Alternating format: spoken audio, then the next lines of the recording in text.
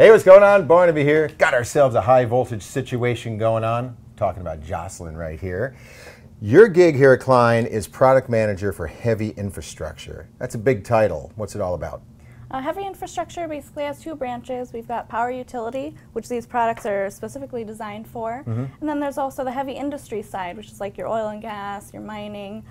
There's also a lot of applications for these testers as well in the heavy industry side. Okay, well, let's get into it because we've got contact and non-contact high voltage testers. So let's start with contact. All right, our new contact tester is going to be good for 5,000 volts up to 36,000 volts. That's AC voltage. Okay. It's going to attach right onto a hot stick here, keep you safe distance from all the voltage. Yeah.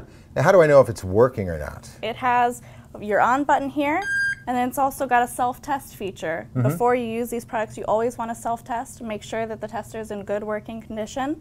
Self-test here. Sounds like everything's good. Okay, so is it pretty hardy? I mean, let's talk about variable weather conditions out in the field.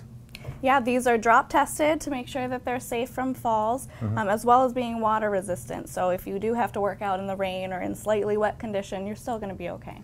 Okay, and at the end of a long, hard day, after it's saved your life over and over again, you just put it right back into its little case, and it's good to go for the next time, right? Yep, safe, convenient carrying case, makes it easy to find in your truck. You got all your stuff in there. It's also going to protect it. All the foam is going to make sure it's not getting jostled around. Okay, so that's the contact, and now we have non-contact. So why would somebody use non-contact over contact?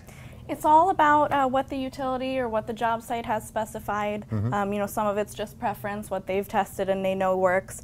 Personally, I would always go for a contact tester because I don't want to worry about ghost voltages or interference from neighboring conductor lines. I want to just get right up in there and test the line I want to know. Okay, so let's go through these two and talk about the differences. Okay, these are our two non-contact testers. The first one, our HV-NCVT1. Again, we've got our self-test button. Everything's good to go. Yep. It's got two ranges. It's our dual range tester. We've got a low range, which is 50 to 1,500 volts, and then a high range, which is 1,500 to 132,000 volts, also AC. Okay, and I see it accepts the adapter as well. It's perfect for your hot stick. Again, it's going to fit right on there, keep you safe distance from the voltage. Okay, so what about this guy, the broad range?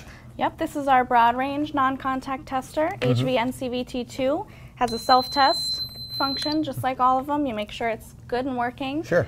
This one actually has 7 different sensitivity selections, so you can kind of step it up. If you're not quite sure what voltage you're approaching, you can kind of work through the ranges until you've got the sound, you know it's there. Okay. This one goes all the way up to 230,000 volts AC. Whew, man, that's hitting the high end right there. And so I see it has an adapter. Yep, it'll fit on your hot stick as is, or it also comes with a shotgun adapter. If you don't have your hot stick or you don't want to get it out, you can attach your tester on there just like you would to the hot stick, but then this will go right onto your shotgun. This is the universal shotgun that they have at utilities. Nice and easy to manipulate there with the end. It's real tight in there. Yeah, and what about the drop-C moments out on the job site? These are drop tested. They're also water resistant, and they come in the case for a little bit of protection. Okay, all good stuff because, you know, at the end of the day, A, you want your job to be made easier, and B, you want to stay safe. Obviously, not in that order. Stay safe, then get easy, right? That's right. Hey, good information, and, you know, it just keeps coming from Klein.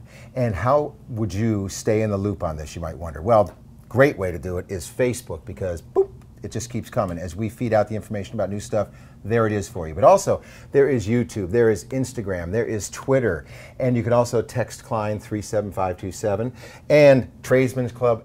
Got to mention that because that is a great way not only to stay in the loop, but also to be in line for free stuff as it comes down the pipeline. So again, all different ways to stay in contact with Klein, and if you're going to be in contact, be safe about it, right?